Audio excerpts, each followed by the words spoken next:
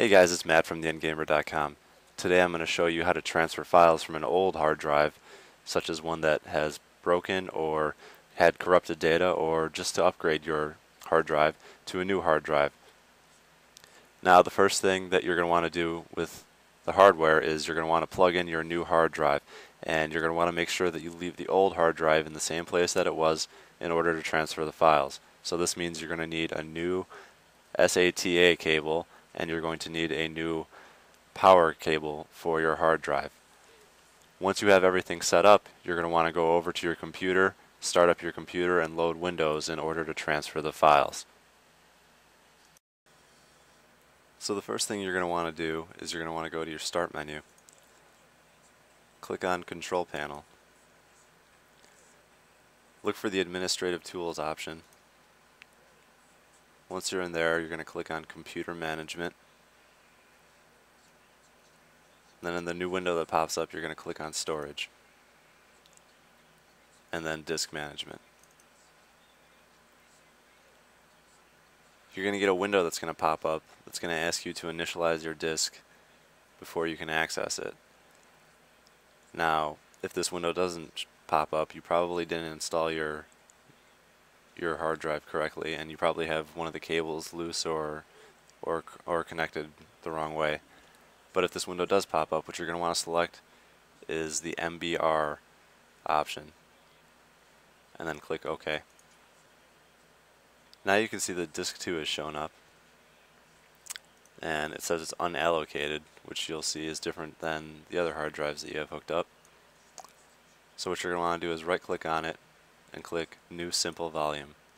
It's going to open up a wizard for you. Just click Next. It'll ask you what size you want, and generally you're going to want to leave that size to what they have selected there, unless you're considering partitioning, but that's a whole different story. So click Next. You get to assign the following drive letter, and you can choose pretty much any drive letter you want to. I would suggest that you assign a letter that's a little bit higher up.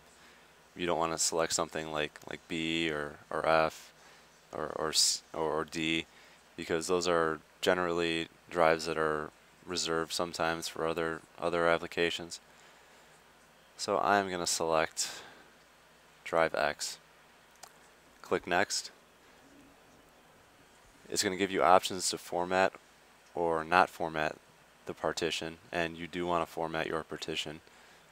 So for the file system, NTFS is standard. Allocation unit size you're going to want to leave as default.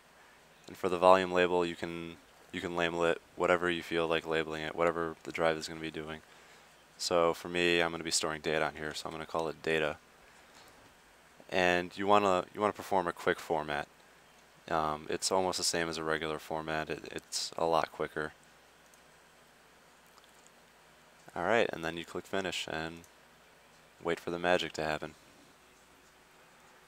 As you can see, it formatted very quickly and everything's ready to go.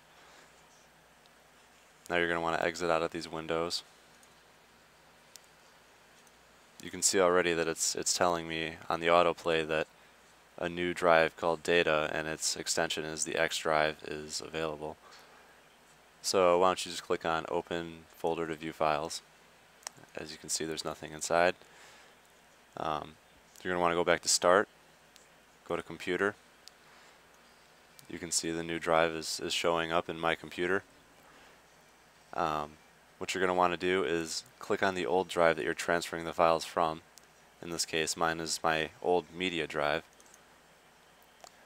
And now the first window that you see when you get into your drive is going to have all the folders that you have inside that drive.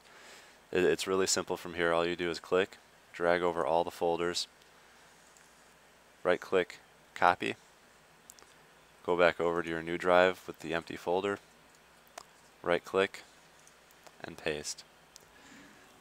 Now this is probably going to take a long time depending on how many files you have, so you're going to want to sit back and just let the files transfer. Once it's done, you should have everything transferred over to your new hard drive, and you might want to check out by unplugging your old hard drive that had the files that you were transferring and seeing if all the functionality of your old files is still available on your new drive with the new files. If it's not, you might have had some corrupted data on your old hard drive, or you might have had a poor transfer between the drives, in which case you're going to want to restart and see if you can get all the files to transfer over. If not, you might just be missing some data. Hopefully, if you did everything correctly, the new drive will be set up exactly the same as the old drive, and you can just begin using that drive as you did before. That's all for today. Thanks guys for tuning in. Keep checking back at www.theingamer.com for more reviews, news, and tutorials and everything gamer. Thanks.